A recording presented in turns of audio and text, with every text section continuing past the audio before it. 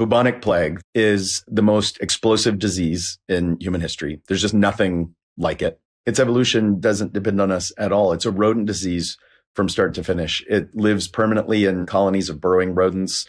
And the big plague pandemics are really fundamentally dependent on black rats.